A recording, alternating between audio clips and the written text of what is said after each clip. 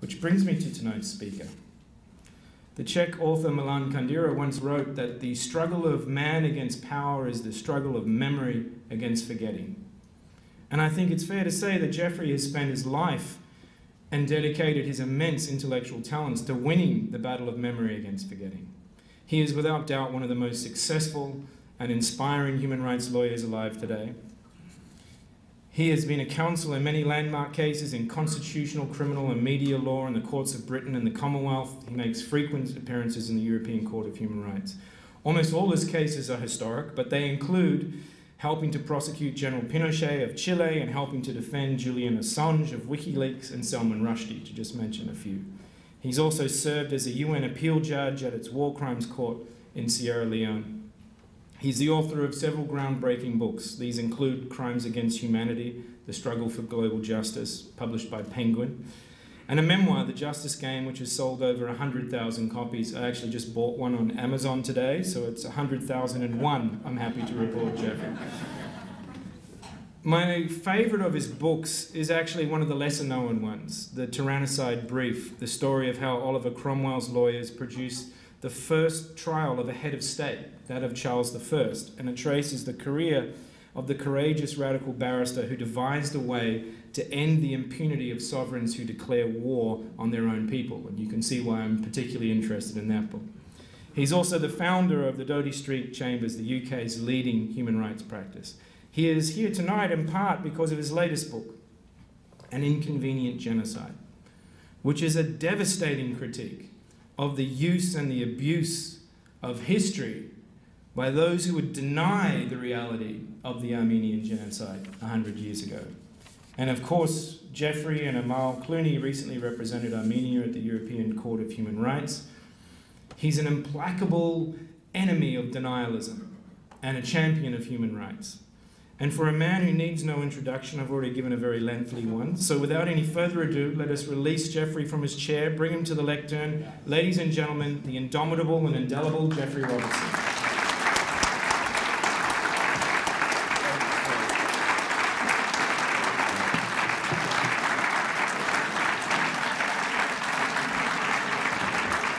Thank you for that overkind introduction. On the 22nd of August, 1939, when Adolf Hitler summoned his generals to his villa at Obersalzberg a few days before they were to attack Poland, he made a shocking and brutal speech that you've been reminded of tonight. He urged them to show no mercy, because who now remembers the annihilation of the Armenians?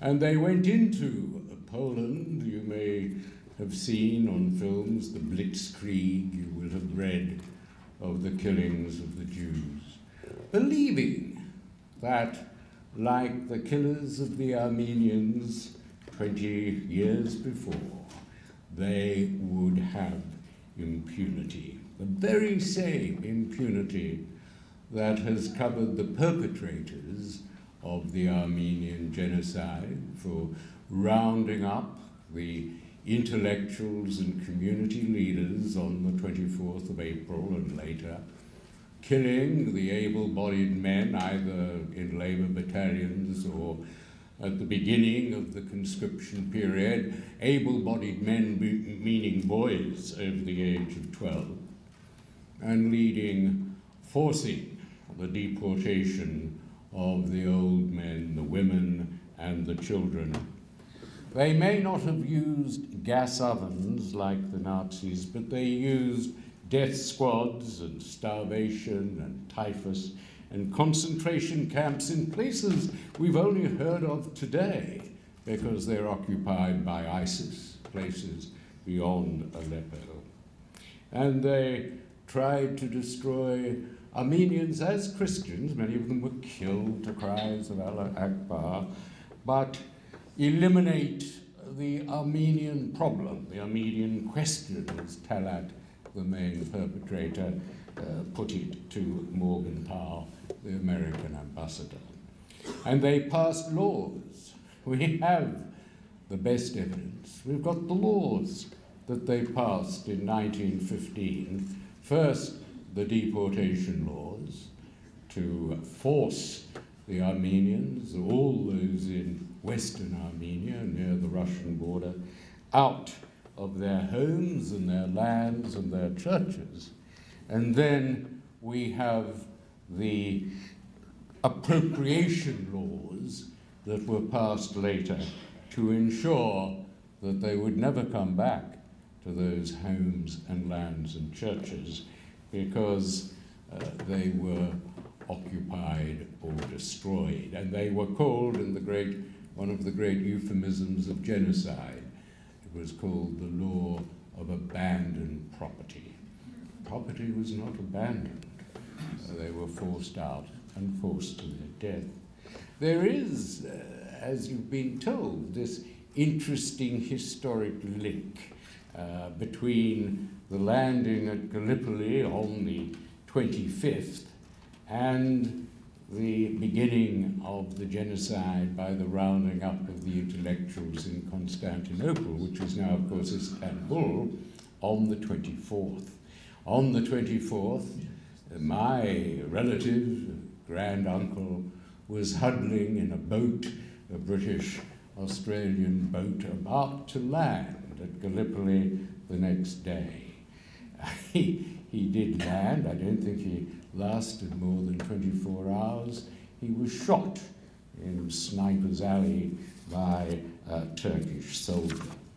And I asked myself, and I wrote the book because I asked myself this question: what do we owe to those who were killed in war, like my granduncle, and those who were killed under cover of war in a war crime? My uncle, Piper Bill Robertson, he played the bagpipes, had volunteered to fight, and he was killed lawfully by a Turkish soldier defending his own land.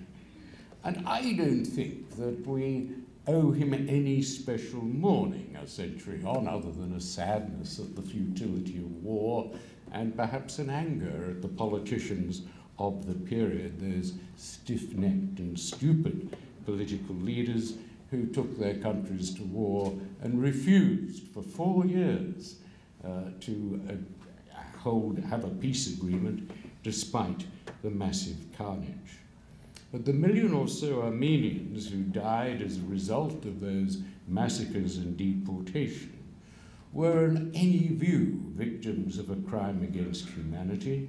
So should they be remembered a century on just as victims of war, like my granduncle? Or do they have a special claim on our memory and on our thinking of how to avoid such atrocities in future? Of course, this has become a hot political topic. Here in America, Barack Obama in 2008, as he was campaigning to be president, said, I quote, "The Armenian genocide is a widely documented fact supported by an overwhelming body of historical evidence. The facts are undeniable. Elect me as president and I will recognize the Armenian genocide." As you know, he reneged. He refers to it. He doesn't use the G word as president. He refers to it every 24th of April as Medjugorje, the Armenian word that means a great catastrophe to Armenians, but nothing to most Americans. He does say, somewhat elliptically, quote, "I've already said what my opinion is on what happened in 1915. It has not changed." So if you want his opinion on what happened, you have to Google his 2008 speech to find his opinion that it was genocide. It's a word he dares not utter for fear of reprisals from Turkey, closing the spy bases of the airfields currently being used by NATO. The truth is too inconvenient to utter. Turkey at the moment is simply too important for NATO governments, America and Britain in particular, to utter the G word. In Britain, which was the first to condemn the genocide in 1915, before Raphael Lemkin had even coined the word, Britain, France and Russia declared it a crime against humanity. Actually, the British draft said crime against Christendom, and it was the Russians who pointed out that we weren't all Christians and changed it to crime against humanity. But that was, Britain took the lead in 1915 and actually rounded up some of the perpetrators for trial in Malta until they realized that there was no international criminal law unto which they could be tried. So Britain has a good record, and yet a few years ago the Foreign Office came up with this appalling formula to state that the evidence is not sufficiently unequivocal. It was a masterpiece of double talk, diplomatic double speak. The evidence is not sufficiently unequivocal. You can't be a little bit unequivocal. It was nonsense. And in writing, this also stimulated me to take a look at what was behind this change. And I dug up, using our Freedom of Information Act in Britain, some fascinating memoranda to explain it. The memoranda said Turkey is neuralgic, which is a very good word, neuralgic, exactly what it is, on this subject. Our formula is unethical. But, I quote, given the importance of our political, strategic and commercial relations with Turkey, this is the only feasible option. So there you have genocide equivocation in the two major nations in NATO.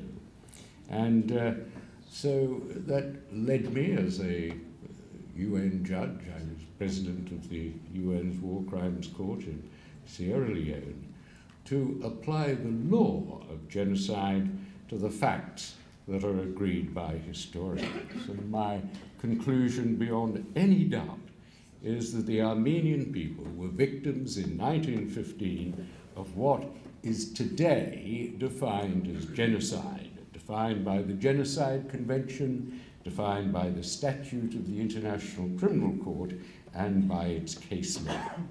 Now, I'm not going to sadden you by repeating in any detail the evidence, the Euphrates River so swollen with dead bodies that it changed its course, the beheading of boys, the selling into sexual slavery of the girls, the forced conversions to Islam, and so on.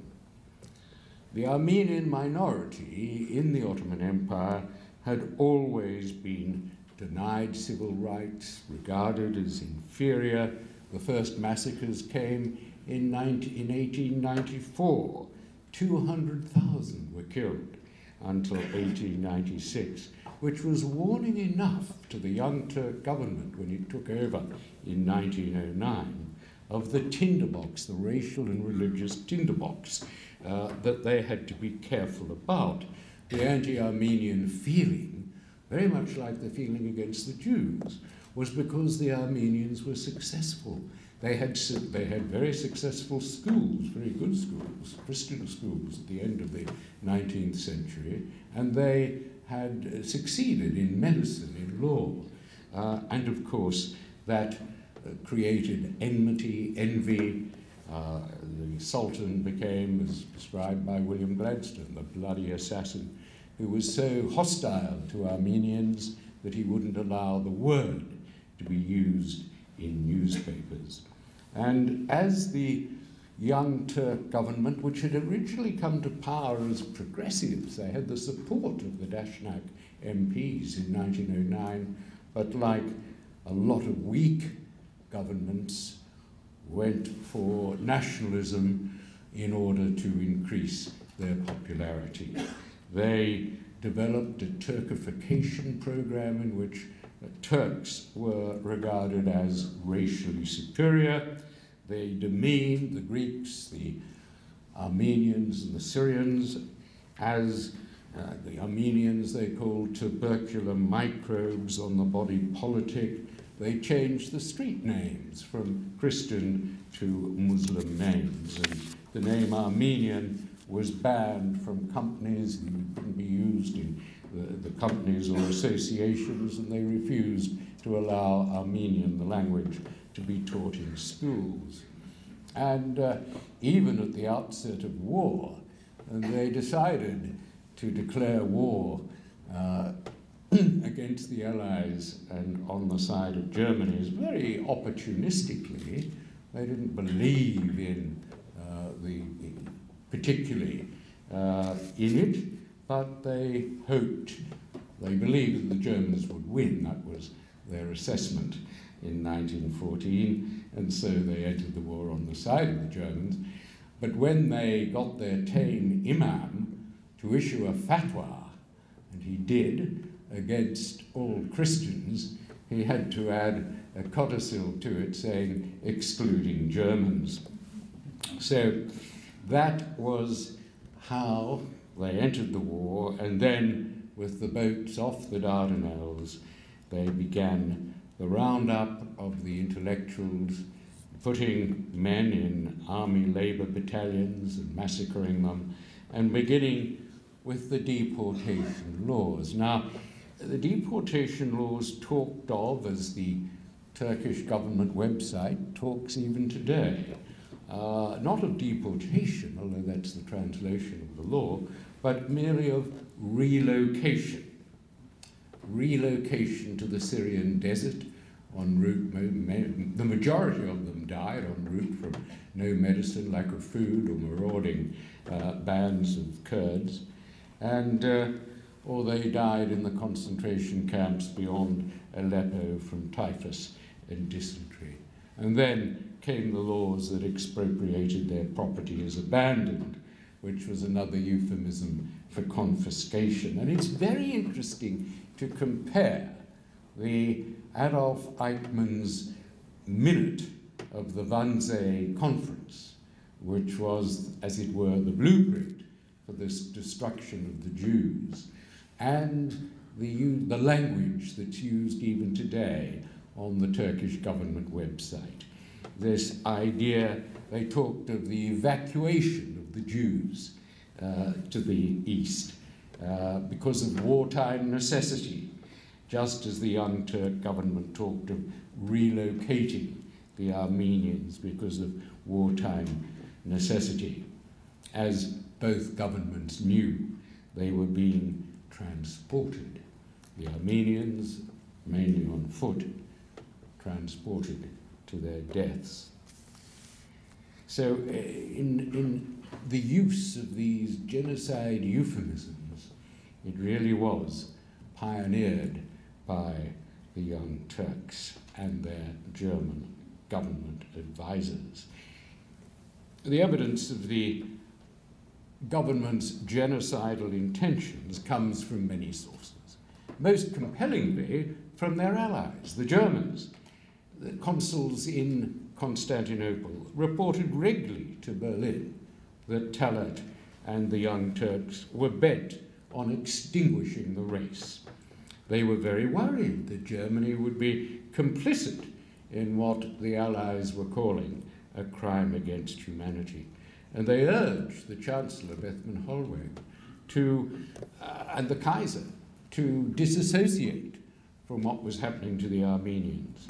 They refused. It's unheard of to criticize your ally in the middle of a war, said the Kaiser in a note. The American diplomats, of course, were neutral at this stage, and they were appalled, especially at Talat Pasha, who made no bones about his determination to destroy the race. We're solving the Armenian question, he said to Morgenthau, by eliminating the Armenians. And of course, there's overwhelming evidence from German and American missionaries, from Austrian and Italian diplomats, captured soldiers, British and Australian soldiers, who were treated quite reasonably by the Turks, wrote home. And I've seen their letters in war museums in both Australia and in London, commenting on the fact that they were being treated fairly, but they couldn't believe their eyes when they saw columns of Armenians being lined up and shot or sent into the desert. And I think, Hannibal, you mentioned the Harbord report.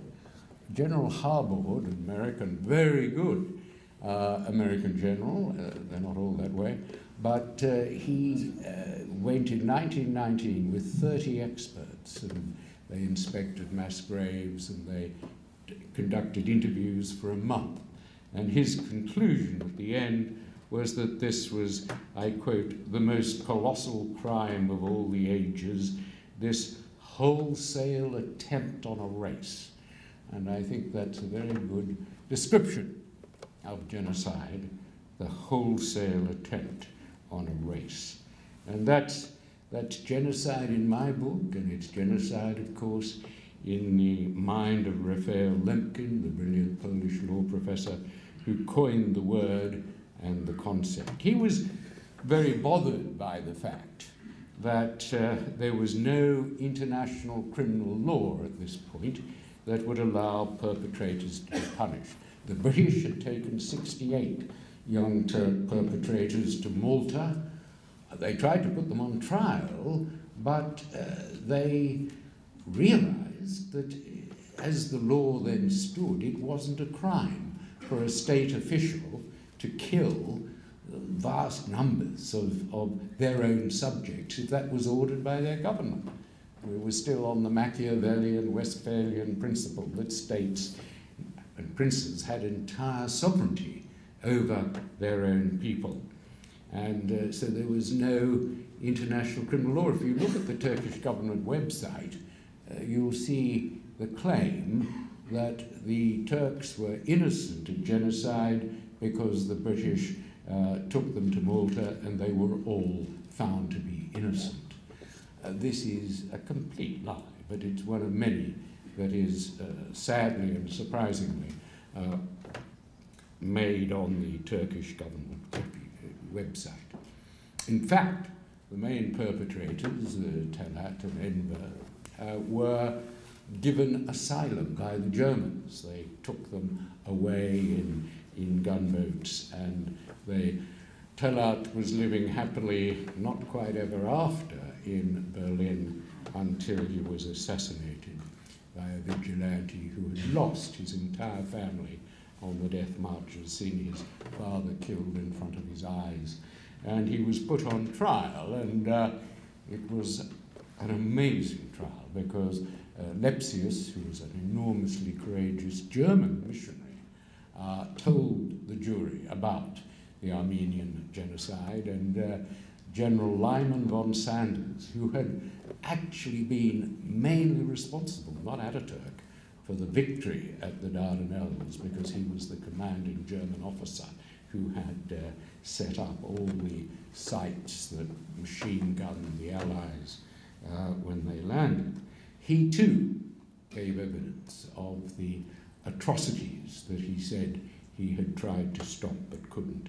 And the German jury acquitted the assassin of Talat on the basis that his mind had been traumatized by the loss of his family. And this really worried Lemkin, because he said, well, we can't leave mass murder of a country's own subjects to the justice of the vigilante. It should be made an international crime. And he went right back to the destruction of Carthage, and he looked at the way racial and religious hatreds have fanned massacres. And of course it was said by the Pope that the Armenian genocide is the first genocide of the 20th century. Well, the Pope is not infallible. It wasn't. The first genocide was the destruction of the Herero people, the Hottentots, in 1905 by the Germans, led initially by Hermann Goering's grandfather. And those those German generals who had massacred the Hottentots went on to advise the Turks. German complicity is one of very interesting areas that hasn't fully been explored, and then went on to play an important part in Hitler's army. So Lemkin had always used the Armenian genocide as the latest and the worst example of the need for an international criminal law, and of course, eventually, there was an even worse example, the Nazi genocide, and it was he in 1944 who coined the word genocide as the worst of all crimes against humanity, and it became of course, the Genocide Convention was passed in 1948, and the American government, in its address to the International Court of Justice in 1951, described the Armenian genocide as a classic example of genocide. The Genocide Convention is very important, not least because America has ratified it. The ratification came with Ronald Reagan in 1986. There's an interesting story, some of you may remember, that Ronald Reagan was going ill-advisedly to Bitburg Cemetery, where there were SS graves. And a fat, bearded, obese young protester from Flint, Michigan, found this out, and he and a friend went over and held up their banners as Reagan entered, saying, the US President honors SS killers. And it caused such fury among the Jewish lobby that when Reagan got back 3 weeks later, he ratified the Genocide Convention. And the young bearded protester from Flint, Michigan was, of course, Michael Moore, making his most successful protest. But so it is important to understand that under the Genocide Convention, you don't have to kill the whole race to be guilty of genocide. President Erdogan keeps saying, well, it couldn't have been genocide because there are still Armenians living in Turkey. That is entirely wrong. You have to be out to kill, I think, a significant proportion. Sometimes the ICJ suggests it's a substantial proportion. But in a very important decision, the International Court of Justice ruled that the killings at Srebrenica were genocide. 7,000 Muslim men and boys were killed, 18,000 women and children deported, and that was amounted to genocide. And indeed, the Genocide Convention says that genocide is committed by deliberately inflicting on the racial or religious group conditions of life calculated to bring about its physical destruction in whole or in part. And that is exactly what happened to the Armenians in 1915. But why does Turkey dispute it? Well, Turkey says, leaving aside President Erdogan's ignorant comment about there still being Armenians in Turkey, it says, well, our records show that we only counted 1.1 million Armenians in the Ottoman Empire, and we only killed 600,000. Seriously, that is what is said on the Turkish government website. We couldn't have killed 1.5 million, as the Armenians say, because there weren't that number in Turkey. Well, in the Ottoman Empire. Now, demographers are always difficult to understand, and they don't have the records. But there is no doubt that the Armenian church records, which I think in those crowded tenements in Western Armenia in 1915 are probably much more reliable than state census, and they count 2.2 million. So I don't think that and it's interesting that when the German politicians go to the Ottoman Empire in 1915, they are told the figure of 1.5 million deaths. So I think we can say confidently at least 1 million. But whether it's 600,000 of 1.1 million, or whether it's 1.5 million of 2.2 million, doesn't matter on any view. More than half the Armenian race have been destroyed on the Turkish government's own mission. Then, of course, the major defense is that these relocations, as they euphemistically call them, were needed because of military necessity. Well, that does not excuse the massacres. Necessity in war, even in war, can never justify the deliberate killing of civilians. If you think that a particular racial group is likely to be disloyal, then you can detain its leaders. The Dashnak leaders could have been detained, they could have been interned, they could have been prosecuted. But you don't send small children and women and old men on long marches without food and medicine from which they're not expected to return. The argument which is being promoted with a massive PR exercise in the run-up to the centenary is actually very dangerous. Deliberately killing civilians can never be justified in order to gain a military advantage. There were, admittedly, dangers on the Russian front, and there were some Armenians who defected to the Russian army, and there was that outbreak of violence from Armenians in Van, and they succeeded in driving out the Turkish army, but only for 2 months. The Turks came back with a vengeance after 2 months. And the danger of giving any legal credence to the Turkish argument of military necessity is because the Turks say, oh, look, we've got to confine genocide to the Holocaust because there the Jews were killed and they didn't resist. But if there is any civil resistance, and there was some from the Dashnaks, then we can say that it was a civil war and not a genocide. Well, that would justify Rajapaksa in Sri Lanka killing up to 70,000 civilians in order to eliminate the Tamil Tigers.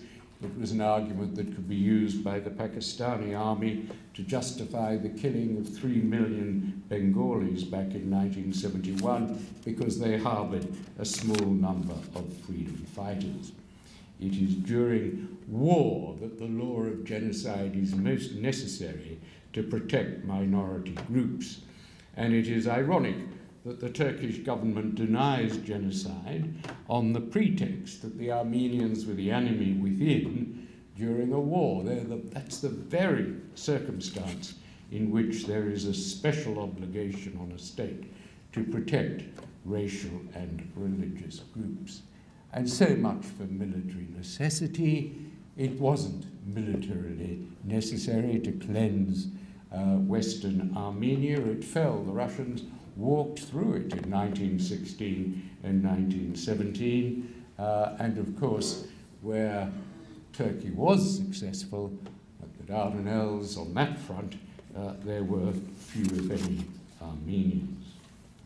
So what are we to make of this massively funded Turkish government denialism of any crime committed by its predecessors in 1915? It goes beyond denialism because under Section 301 of the Turkish Criminal Code, citizens can be, and very often are, prosecuted for asserting that there was a genocide. Hrant Dink, who was a courageous newspaper editor in Turkey, was actually assassinated, and the government did nothing to bring his assassins to justice. School children are taught to write essays refuting the genocide. The press restrictions are such that Turkey is now rated 154 in league tables of press freedom, largely because of this ban on Ottoman behavior. If you say there was a genocide in Turkey, you run the risk of being prosecuted under Section 301 for insulting Turkishness. Well, it was all a long time ago, but 100 years is still within living memory. I think the year before last, President Obama invited to tea a lady who was 103 and had survived the death march. She was invited to tea at the White House along with the world's most famous Armenian, Kim Kardashian.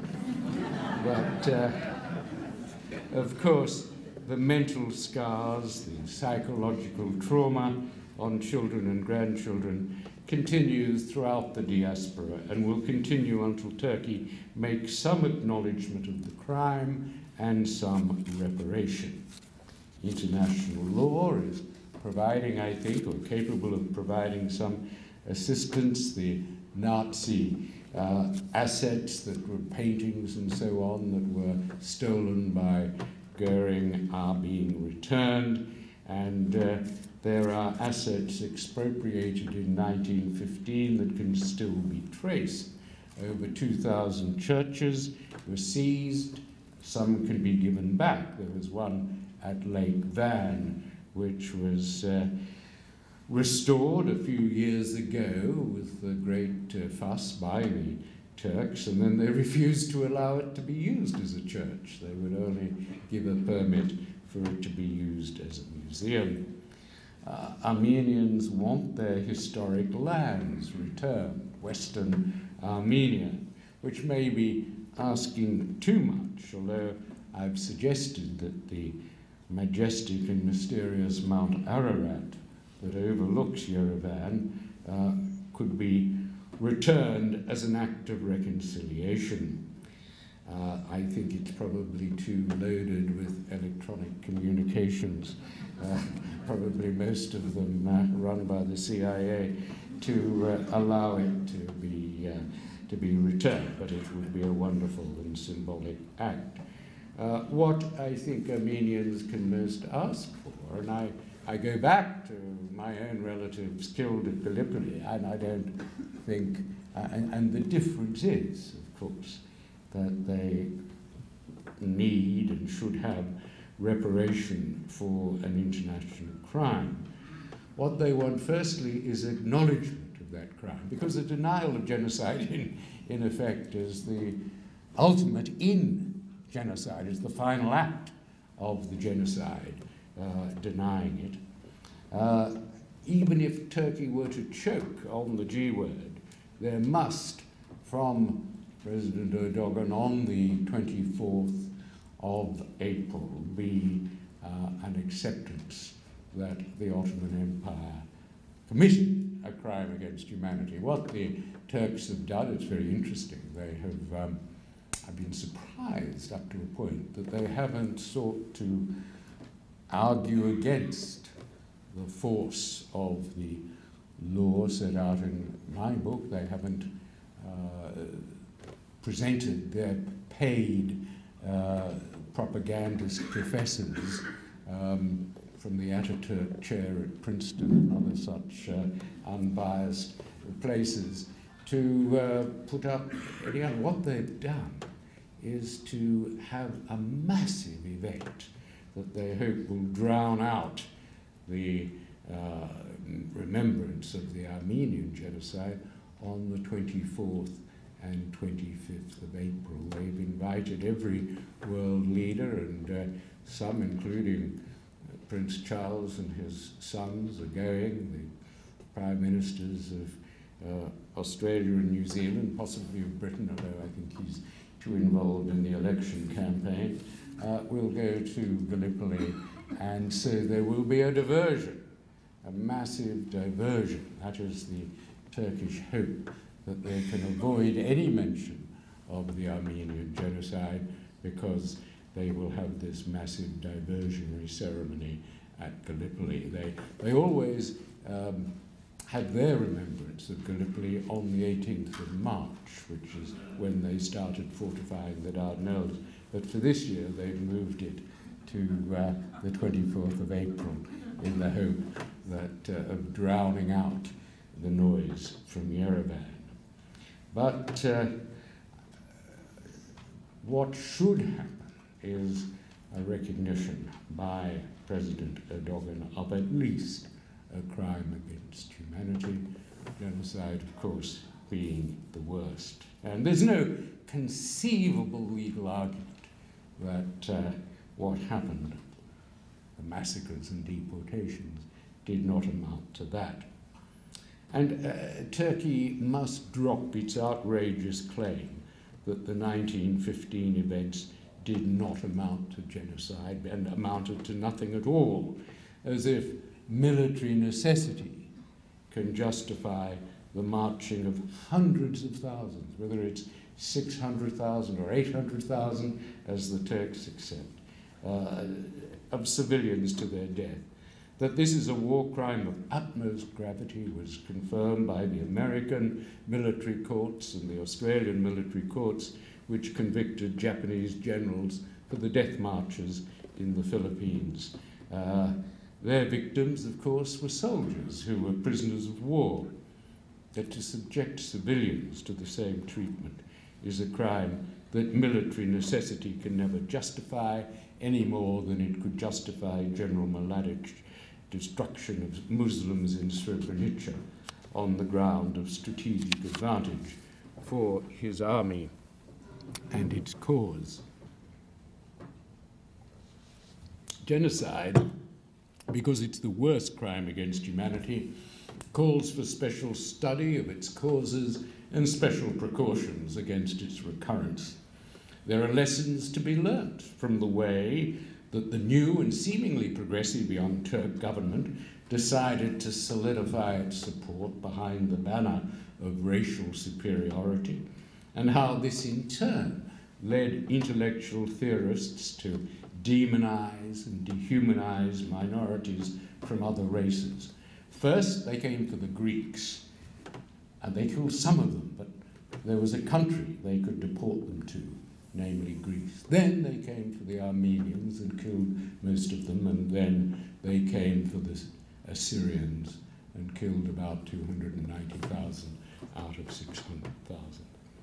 Genocide scholarship, looking closely, analysing these events, serves a valuable purpose by identifying patterns that recur in the build-up to behaviour in which formerly happy neighbours can be incited to hack each other to death and to renounce the very notion of neighbourhood as a living space which human beings of different creeds and colours can amicably occupy.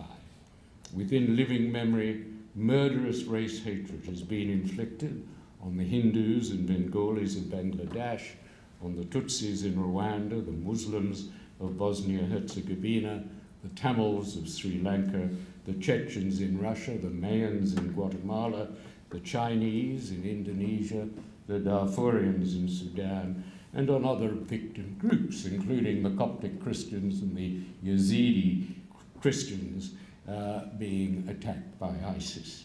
The list is long and it will lengthen unless the world now remembers the Armenians and rejects the claim that their killing was no more than cruel necessity. Genocide deniers and genocide equivocators, the American government and the British government and the Australian government, will say on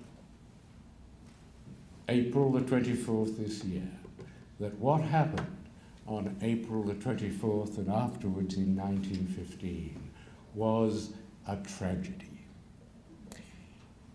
It was not a tragedy, it was a crime, the worst crime of all, the crime of genocide.